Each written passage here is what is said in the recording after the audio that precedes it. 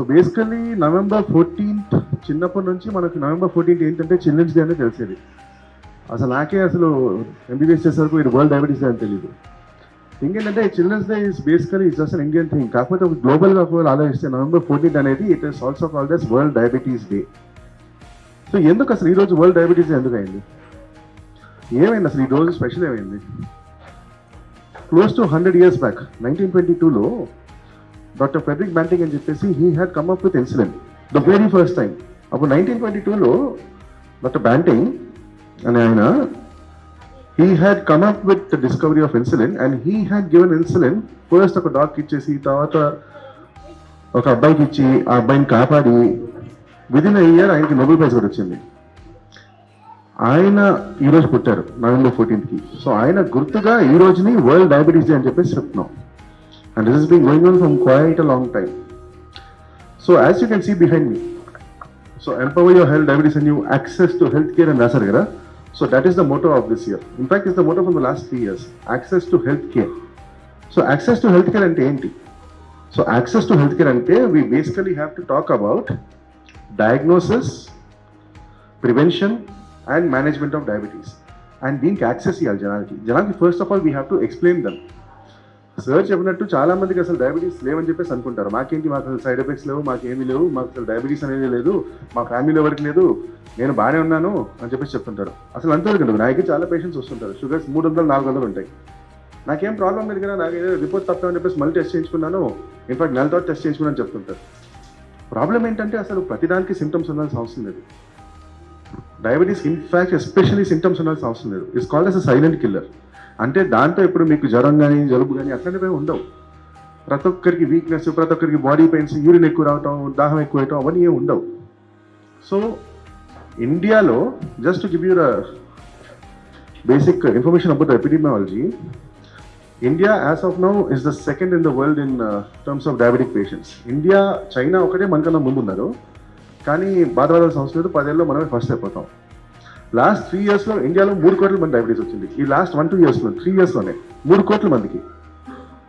అసలు జనాభా కన్నా ఇంకా డయాబెటీస్ చాలా పెరిగిపోతుంది. ఇన్ఫాక్ట్ ఇప్పటికిప్పుడు అసలు చూస్తే ఇండియాలో close to 10% of the people have diabetes and this is the people who are diagnosed.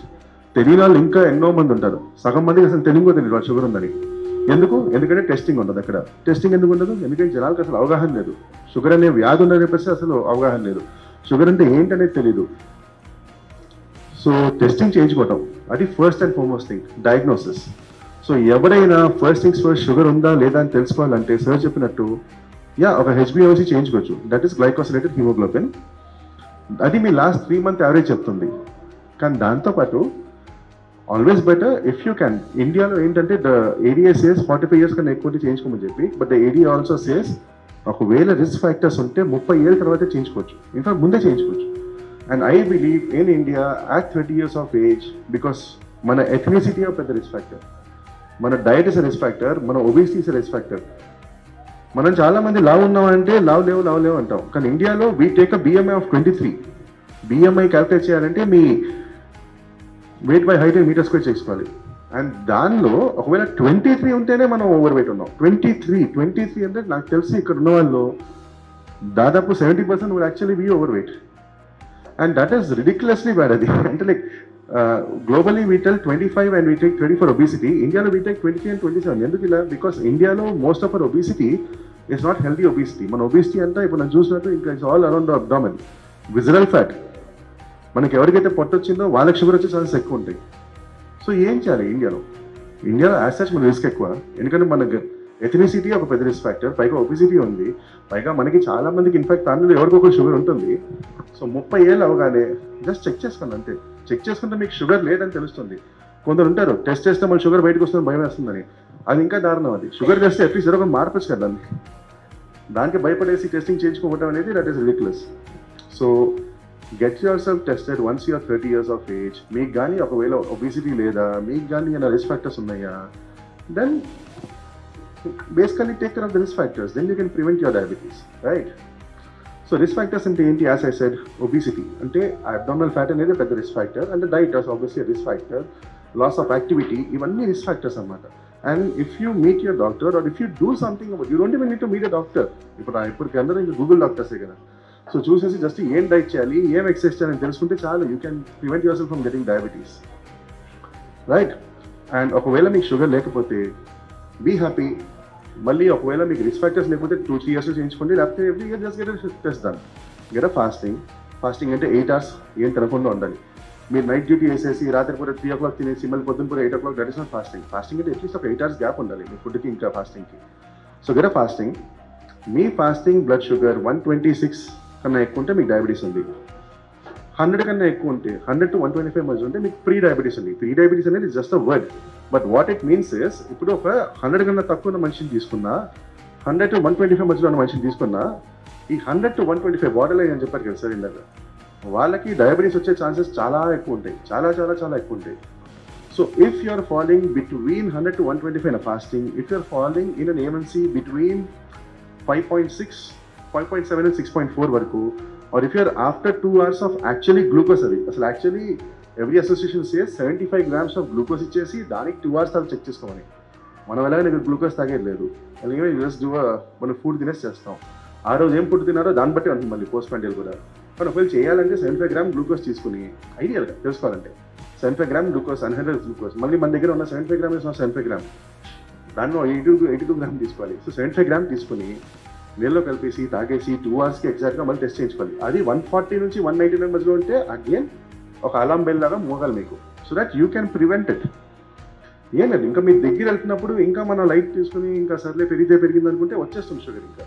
So testing అనేది మోస్ట్ ఇంపార్టెంట్ థింగ్. మీరు అర్థం చేసుకోవాలి ఏంటంటే 30 ఏళ్ళు అయిపోగానే షుగర్ టెస్ట్ చేయించుకోండి. Get fasting, get an after breakfast are after 2 hours of 75 grams glucose and HbA1c, and ఆ values బట్టి we'll have an idea. Doctor అనాల్సిన అవసరం లేదు. 126, 200, 6.5 అనేది డయాబెటీస్ కోసం మీకు కావాల్సిన ఇంపార్టెంట్ వాల్యూస్, రైట్. అదే మీరు ఇప్పుడు ప్రెగ్నెంట్ అనుకున్నారు అనుకోండి, in fact we have to be even more careful. ఒకవేళ ప్రెగ్నెన్సీ ఉంటే we have to do 75 grams OGTT, అంటే గ్లూకోజ్ ఇచ్చేసి మళ్ళీ ఇయ్యక ముందు 1 hourకి 2 hourకి టెస్ట్ చేయటం, లేకపోతే జస్ట్ 50 grams గ్లూకోజ్ ఇచ్చేసి 1 hour టెస్ట్ చేయడం, అట్లాంటి రకరకాలు ఉంటాయి. ప్రెగ్నెంట్ అయితే 100% ఎందుకు టెస్ట్ చేయించుకోవాలంటే మీ షుగర్ మీ బేబీ లోపల వెళ్ళిపోద్ది. మీ బేబీ లోపల మీ షుగర్ వెళ్ళినప్పుడు మీ బేబీ ఎక్కువ ఇన్సులిన్ తయారు చేస్తుంది, దానివల్ల బేబీ వెయిట్ పెరుగుతుంది, దానివల్ల బేబీ యూరిన్ ఎక్కువ వల్ల మళ్ళీ లైకర్ ఎక్కువ వస్తుంది. ఆ బేబీకి తర్వాత చాలా చిన్న వయసులో గుండెపోట్లు రావటం, చిన్న వయసులో వాళ్ళకి షుగర్ రావటం, ఇట్లాంటి పిచ్చి ప్రాబ్లమ్స్ అని వస్తుంటాయి. ఇవి రాకుండా ఉండాలంటే ఏం చేయాలి? Make sure you're testing your sugars during your pregnancy. Test చేయించుకోండి అంతే, జస్ట్ టెస్ట్ చేయించుకోండి. టెస్ట్ చేయించుకుంటే పోయేదే ఉంది. Test your sugars during pregnancy and just consult your doctor. ఇది బాగానే ఉందా అని, బాగానే ఉంటే హ్యాపీ, ఇంకా దానికి పెట్టే బాధపడాల్సిన అవసరం ఏం లేదు. ఒక మనుషుల్లో కూడా మన పెట్రోల్ ఇస్తారు carbohydrate and are fats, and ఆ కార్బోహైడ్రేట్ డయాబెటీస్ ఏమవుతుందంటే మన మజిల్ వెళ్దు. సో బాడీ వీక్ అయిపోతుంది. బాడీ ఏం చేస్తుంది, కార్బోహైడ్రేట్ తింటలేదని చెప్పేసి మన ప్రోటీన్ అంతా బ్రేక్ డౌన్ చేస్తూ ఉంటుంది, దాంతో బరువు తగ్గుతాం. So the weight loss in diabetes is not healthy because you're losing protein. So ఇంటెన్షనల్గా హెల్దీగా డైట్ చేసుకుంటూ బరువు తగ్గండి. And diet is the corner stone. ఎంత ఎక్సర్సైజ్ చేసినా కూడా, exercise is definitely very useful, కానీ the corner stone should be a healthy diet. మీరు జిమ్కి వెళ్ళేసి ట్రెడ్మిల్ ఒక అరగంట చేసేసి తర్వాత ఇంటికి వెళ్ళి మళ్ళీ ఫ్రూట్ జ్యూసులు తాగేసి మళ్ళీ అన్నాలు తినేసి ఇవన్నీ that's not gonna help you out. So know what to eat, what not to eat. Make basic substitutions. Like మీరు రైస్ తింటే రైస్ అండ్ బ్రౌన్ రైస్ చేసుకోండి, కీన్వా చేసుకోండి. మీరు ఒకవేళ చపాతీలు తింటే make it into multigrain flower. మన దగ్గర చాలామంది ఏమంటారంటే నేను రైస్ ఆపేస్తాను షుగర్ నార్మల్ అయిపోవాలని. ఇండియాలో maximum diabetes is in Punjab అని. సో పంజాబ్ వాళ్ళు ఎక్కువ తినేది వీటే. ఢిల్లీలో కూడా చాలా ఎక్కువ ఉన్నారు. And this is not a rice eating country. In fact ఇప్పుడు let's say talking about Europe are US or Australia, any of these places they don't even have rice. వాళ్ళందరూ షుగర్ ఉంటుంది కదా. So whether you have wheat or whether you have rice or whether you have రాగి or whether you have jowar, it depends about what you're consuming, how much you're consuming. ఇప్పుడు నేను north ఇండియాలో వెళ్తే వాళ్ళు ఏం చెప్తారంటే మీరు చపాతీలు ఆపేసి రైస్ తీసుకోమంటారు, మన దగ్గర ఏమో రైస్ ఆపేసి చపాతీలు తీసుకోమంటారు. నేను కర్ణాటకలో చేసినప్పుడు వాళ్ళేమో మీరు రాగి తినద్దని చెప్పేవారు. ఎందుకంటే మనం ఏమైతే ఎక్కువ తింటున్నామో అది కంట్రోల్ చేయడం కష్టం. మనం దాన్ని సబ్స్టిట్యూట్ చేసినప్పుడు తక్కువ తింటాం. ఇప్పుడు నార్త్ ఇండియన్ తిన్నంత చపాతీలు మనం తినాం. సో అందుకని అది తిన్నప్పుడు it help us because the quantity is decreasing. But if at all you are having wheat, instead of having wheat, go for multigrain flour. Go for almond flour, అది ఇంకా better అది. So try these substitutions and that is going to help your sugars go down drastically. And in fact, most of the problem ఏంటంటే చిన్నప్పుడు నుంచి చెప్పేవారు eat your breakfast like an emperor, lunch like a king, dinner like a beggar అని. మనమేమో ఇనేసి సరే ఏదో చెప్తారని చెప్పి చెప్పేవాళ్ళం.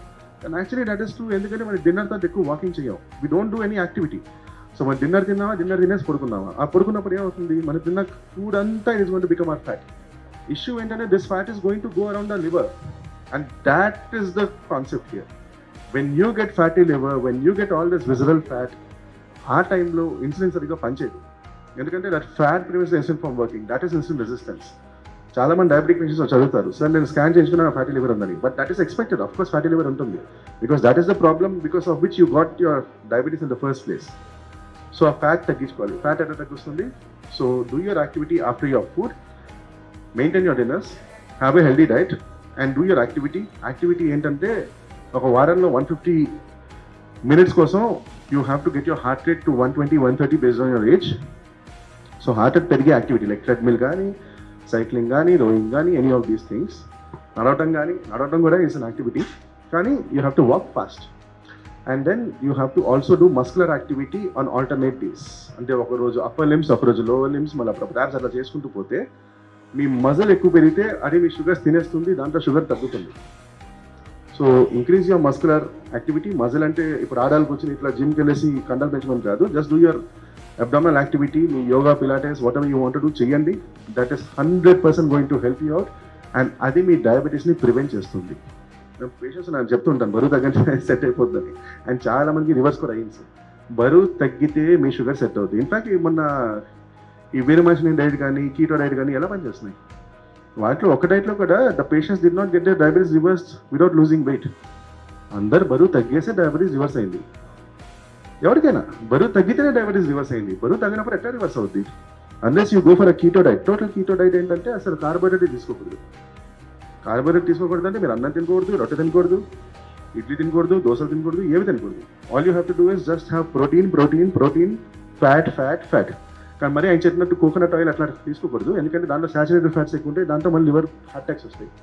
ఇప్పటికిప్పుడు రాదు, 5 ఏళ్ళలో వస్తుంది. మీకు 20 ఏళ్ళలో వచ్చేది 5 ఏళ్ళలో వస్తుంది. So have a healthy diet. In fact మీరు ఏ డైట్ చేసినా, ప్రపంచంలో ఒక 1000 డైట్లు ఉంటాయి, ఏ డైట్ చేసినా బరువు తగ్గుతారు.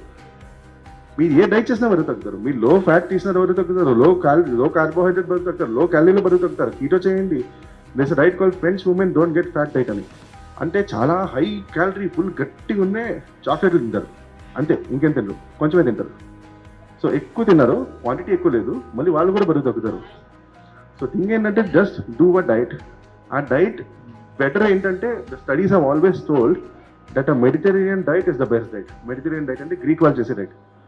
కానీ వాళ్ళు ఏం చేస్తారు, వాళ్ళు ఆకులు ఇవన్నీ తింటారు, at the same time they have olive oil, omega 3 fatty acids ఎక్కువ తింటారు, బాదం పప్పులు కానీ, వాల్నట్స్ కానీ, ఇవన్నీ ఎక్కువ తినుకుంటూ. వాళ్ళు నాన్ వెజిటేరియన్స్ కాబట్టి they will be having lot of సామన్స్ and all these fishes కాబట్టి. కానీ ఒకవేళ if you're talking about are diets, ఒక లో కార్బోహైడ్రేట్ డైట్ చేసిన మిరకల్ ఏమి చేయదు. మీరు ఎంత లో ఫ్యాట్ తీసుకున్నా కూడా ఇట్స్ అ లో carbohydrate diet which is gonna give you the maximum weight loss. లో కార్బోహైడ్రేట్ అంటే కీటో కాదు, keto is very difficult to do. అది సస్టైన్ చేయాలంటేనే చాలా కష్టం. కానీ లో కార్బ్ డైట్ అంటే ఏంటి? మనం మామూలుగా ఇండియాలో in fact they have done a study all over India, east India, west India, north India, south India అని చెప్పి చేశారు. They found that hour carbohydrate consumption is 75%. 75% అంటే మన ఎంటైర్ క్యాలరీలో మనం తినే కార్బోహైడ్రేటే మనకి 75% ఇస్తుంది. మనం తినే ప్రోటీన్ ఇస్ గివింగ్ అస్ 5% ఎంతో. అంటే మనం ప్రోటీన్ ఎక్కువ తినాం. Partly because we are not even westerners, we don't have lot of non vegetarian. మన వెజిటేరియన్ డైట్లో ప్రోటీన్స్ కొంచెం తక్కువ ఉన్నాయి, కొంచెం చూసుకుని ఎక్కువ తినాం. అండ్ వీ అసలు మనం ఎక్కువ అన్నం తింటాం, పైన వాళ్ళు ఎక్కువ రొట్టెలు తింటారు, ఇవన్నీ తింటారు కాబట్టి. సో ద కాన్సెప్ట్ ఇస్, మీరు తినే డైట్లో మీ కార్బోహైడ్రేట్ని 60% చేయాలి. 60%. మీరు దాన్ని 60 to 65% కార్బోహైడ్రేట్ చేసి, అది ఇన్ఫాక్ట్ ఎక్కువ కొంచెం తగ్గిస్తున్నాం. ఆ కార్బోహైడ్రేట్ తినే క్వాలిటీ కూడా సింపుల్ కాకుండా ఎక్కువ ఫైబర్, కాంప్లెక్స్ కార్బోహైడ్రేట్ తీసుకుంటుండగా, దాంతోపాటు మీ ప్రోటీన్ కంటెంట్ని 10% to 15% పెంచుకొని, మీరు తినే ఫ్యాట్ని కూడా పూఫా మూఫా అంటే బేసికలీ చెప్పండి, మీ బాదం పప్పులు కానీ, మీ వాల్నట్స్ కానీ, మీ olive oil, rice bran oil are ground nut oil, mustard oil, oils మార్చుకుంటూ ఉండాలి.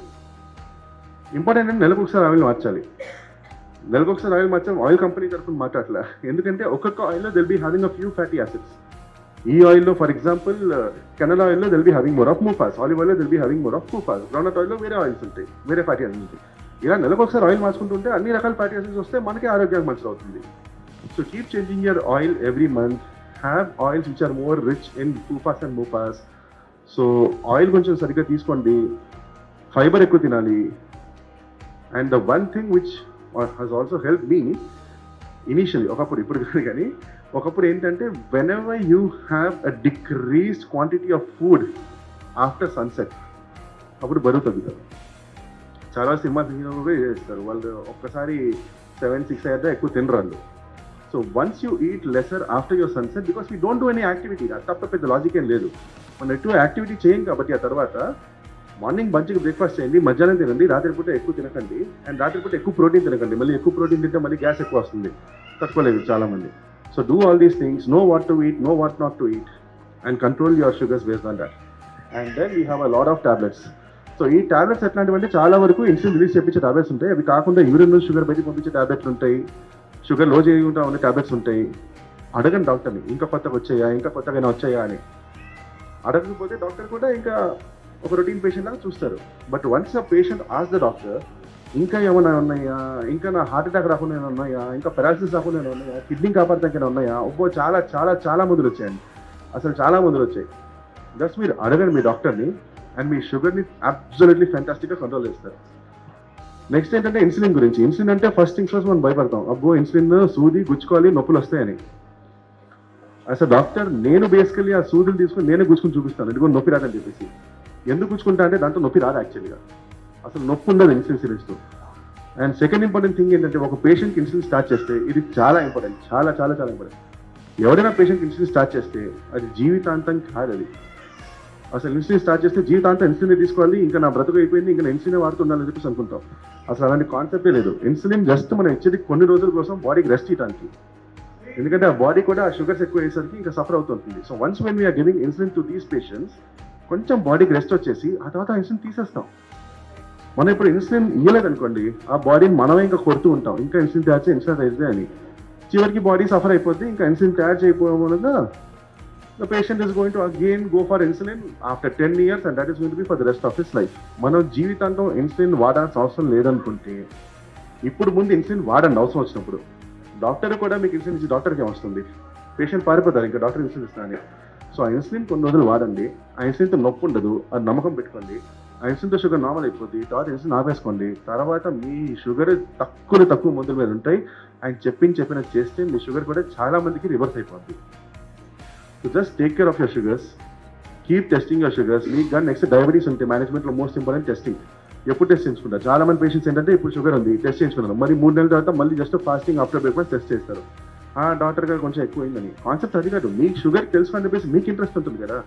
ఇప్పుడు మనకి షుగర్ ఉంది, మన షుగర్ ఎట్లా ఉన్నా మనం తెలుసుకోవాలి ఇంట్రెస్ట్ ఉంటుంది కదా. So trust your glucometers. మీ దగ్గర ఉన్న షుగర్ చెక్ చేసే మెషిన్ నమ్మండి, అవేమి పిచ్చి ఏం కావు, నమ్మండి, దాన్ని కూడా నమ్మండి, because they are also calibrated, లేకపోతే అవన్నీ నడవు. సో మీ గ్లూకోమీటర్స్ నమ్ముకుంటూ ఇంట్లో టెస్ట్ చేసుకుని చూసుకోండి. మీ ఆఫ్టర్ ఫుడ్ 180 కన్నా ఎక్కువ ఉన్నా, మీ ఫాస్టింగ్ 130 కన్నా ఎక్కువ ఉన్నా, మీ డాక్టర్ ఫోన్ చేయండి, మీ డాక్టర్తో మాట్లాడండి. ఎందుకంటే మన షుగర్స్ నార్మల్ చేయడానికి కదా మీరు వెళ్ళి కలిసే డాక్టర్స్ని. So just make sure your sugars are absolutely and a very good control. Your A1C should be less than 7, it can be less than 6.5 also in fact. So test your sugars, get it under control, and ask your doctor మనం reversal గురించి వెళ్ళొచ్చా, దాని దగ్గర వెళ్ళొచ్చా, బరువు తగ్గడానికి ఇంకేం చేయొచ్చు. Just talk to your doctor. మీరు మాట్లాడండి, డాక్టర్స్ అందరూ హెల్ప్ చేస్తారు, ప్రతి డాక్టర్ హెల్ప్ చేస్తారు. So just take care of your sugars, test చేసుకోండి, ప్రివెన్షన్ చేసుకోండి ఒకవేళ మీకు దగ్గరలో ఉంటే, అండ్ మేనేజ్మెంట్ కూడా keep asking your doctors and get your sugars tested very regularly. Thank you.